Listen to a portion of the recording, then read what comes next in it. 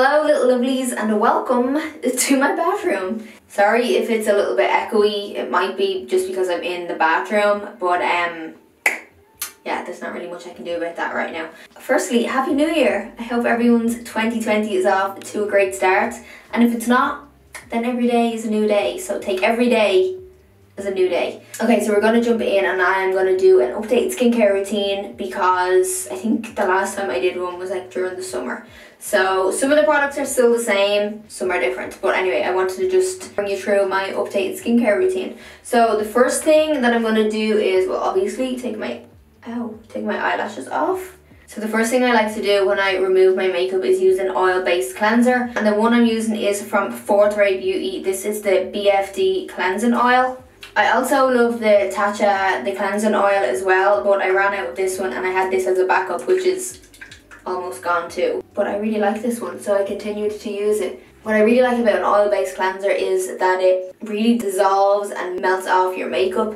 So I find it's just so easy to do this as my first step, just to melt off the majority of my makeup. So I usually add 2 pumps and then I just massage it into my skin. And I also do my eyes as well. It doesn't irritate my eyes, but I still like to be nice and gentle around the eye area, so it doesn't irritate my eyes if too much oil gets into them. And I like to get like right into my eyebrows as well. I wear a brow gel set on my brows, so I like to make sure that I'm getting in here with the oil to break down all the product. Before I rinse that, I just like to wet my hands and massage this in again. It just kind of breaks up the oil a little bit. Okay, so I'm just gonna rinse all this off now. I am going to cleanse again with a different cleanser, so it's okay if I still have a little bit of makeup residue on my skin, because the second cleanser will remove any of the leftovers. Before I do my second cleanser, I like to go in with my eye makeup remover to remove any of the makeup residue that's left, like my mascara, eyeliner, stuff like that. So the one I use is the Neutrogena oil-free eye makeup remover. So I just apply some on a little cotton disc and then just go in and remove the rest of my eye makeup. Sometimes this next step will either be an exfoliate or a cleanse, but I exfoliated last night, so I'm not going to exfoliate again, but I'm going to show you what I use. This is the xoxo Skin Health, the dual action scrub. So instead of that, I'm going to use my exfoliating cleanser. This exfoliating cleanser, the exfoliating bits in it they're like little balls rather than a grit. Your exfoliator has more of a gritty feel to it. This doesn't, but it just really gently exfoliates your skin, so it will remove any dead skin cells, anything like that on your skin, and this is gentle enough that you can use every day. This again is xoxo Skin Health, and this is the exfoliating cleanser for normal to oily skin. Now I don't have oily skin, but I like to use this because this area of my face is prone to breakouts on this part of my face, so that's why I will use some products that are for like an oily skin. So I'm just gonna apply this all over, and then I'm just going to take a little bit of water into my hands and then just massage this in, so this will just kind of foam it up a little bit. So I'll do this for about a minute or so.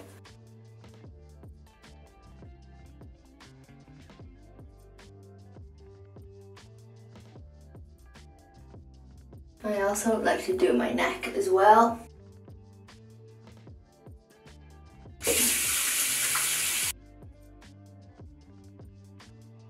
I woke up this morning with a new little pimple, so I'm going to take some action on that right now, and I'm going to use my sulfur mask. This again is xoxo Skin Health, and it's just their sulfur mask. Just going to apply a light layer of this all over my skin. These sulfur masks are great for anyone who is acne prone, because it helps clean and tighten your pores, and also it helps to absorb excess oil on the skin. So I like to just apply a light layer of this all over. It stinks, by the way, it smells like rotten eggs. So I just want to make sure I get a little bit extra just around my chin area, and especially here where I have a pimple coming up.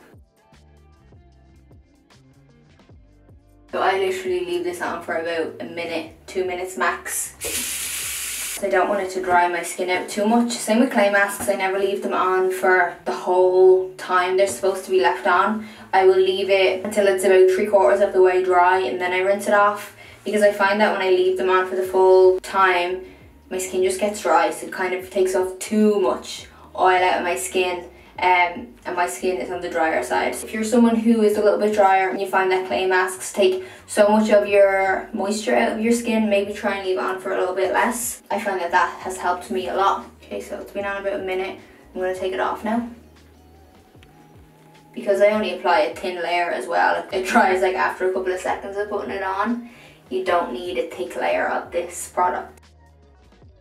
So the next product I'm going to take is another Skin by Xoxo Health. These are the acne treatment pads. These are amazing. If you break out or you're prone to pimples, get these in your life. I use it every single night. So they're basically just tiny little cotton discs that are dipped in salicylic acid. This is the 2%. So they usually come, this is a little tip I was given and it's genius because these are not cheap. So they usually come in a little circle like this, just a little disc, but I cut them in half. The last time I was in getting a facial, they told me to do this, and it's genius because you basically get double the use out of your product. So cut them in half, and all I do is just go over my skin, just a light layer. I go all over my skin, but I mainly focus again this area because this is my problem area. So these just help again absorb any excess oil on the skin, help clean out your pores and remove dead skin cells, all of that, anything that contributes to acne. Ever since I started using these acne pads, actually ever since I started using this brand in general, I have noticed a huge difference in my skin.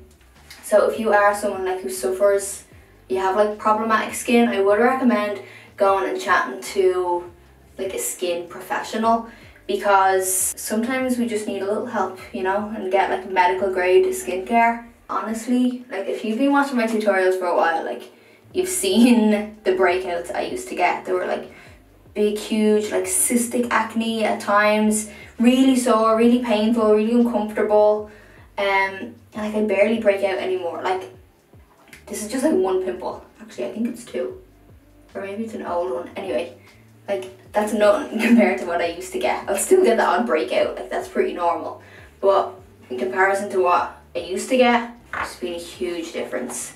These tingle a little bit when you put them on, especially after using the mask. So my skin right now feels a little bit hot and tingly, but that's okay. It only lasts for a couple of minutes and then it goes away. Another product that I use every single day is this retinol. I know retinol can be a little bit scary because it can make your skin peel. I used to use a different one. It was actually one of the Xoxo Skin Health ones that I used to use, and I used to use it once a week and my skin used to peel like crazy, so I stopped using it. Then again, when I was in getting a facial before, they recommended to use like a lower dosage one. So the retinol I'm using is from Skin Medica, and it's the 0.25, so it's quite a low dosage, and I use it every night and I never peel. So again, this is great for acne prone skin. I'm just going to do a layer all over. It removes dead skin cells, it unclogs your pores, it kills any bacteria that helps with the growth of acne. So these products that I have been using, the retinol and the acne pads, they're like a must. If I run out of them, I have to replace them straight away. A while ago I ran out of the acne pads and no joke, my skin was breaking out like crazy. So I always make sure I have my acne pads. Now moving on to the next step, serum. So these are the two serums that I've been using lately. I don't use them both at the same time, but these are the ones that I have. So I have the Vichy Mineral 89 serum, which as you can see I've used quite a bit of this. I really like it. It's nice and hydrating, it doesn't irritate my skin. And this is a new one that I have been trying out recently. It's the Sand and Sky Australian Emu Apple Dreamy Glow Drops.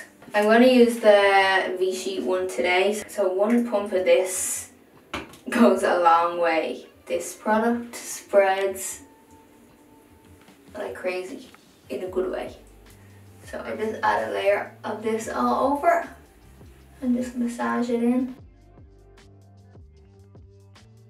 I'm actually going to take another little bit and do my neck. After my serum's done, I'm going in with my good old trusty Tatcha the Dewy Cream. I think I used this in my last skincare video. I still use it. Still obsessed with it. So I'm going to apply a generous layer of this. I usually tend to apply a thicker layer of this at night than I will in the morning time. I like my skin to be really wet when I'm going to bed. So then it just like absorbs in all night long.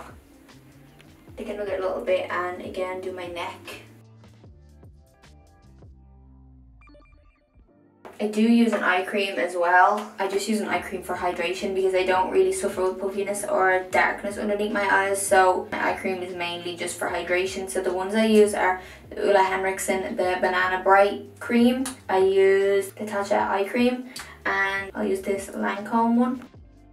I like to use the Lancome one in the morning time or anytime I'm feeling a little bit tired or my eyes feel tired, because the applicator is this like little metal applicator tip, so you can rub it on and it's like nice and cooling and soothing underneath the eye. So that's a good one for morning time. I think let's stay on the Tatcha brand and I'm going to use the Tatcha eye cream.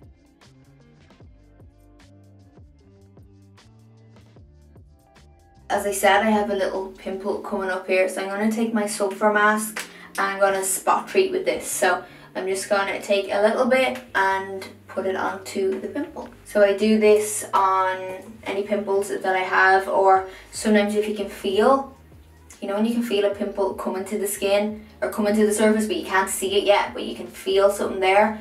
The minute I feel anything, I will take my sulfur mask, pop it on my skin, and sometimes that does prevent it from coming to a head. It will just kind of die off because it helps like smother it. It helps like kill any oxygen that's getting to it and just kill any bacteria. Sometimes it does still come to a head, and I will just continue to spot treat any pimples I have with this. And of course, lip balm. This is the Bite Beauty Nighttime Lip Therapy. I wear this in the daytime too. I pretty much have this on my lips all the time, apart from when I'm wearing lipstick. That is pretty much it for my current skincare routine. I'll link everything that I use down below if you want to check it out or read more about certain products. Everything will be linked below. And anyway, I hope you enjoyed it. Thanks for watching and I'll catch you in the next one.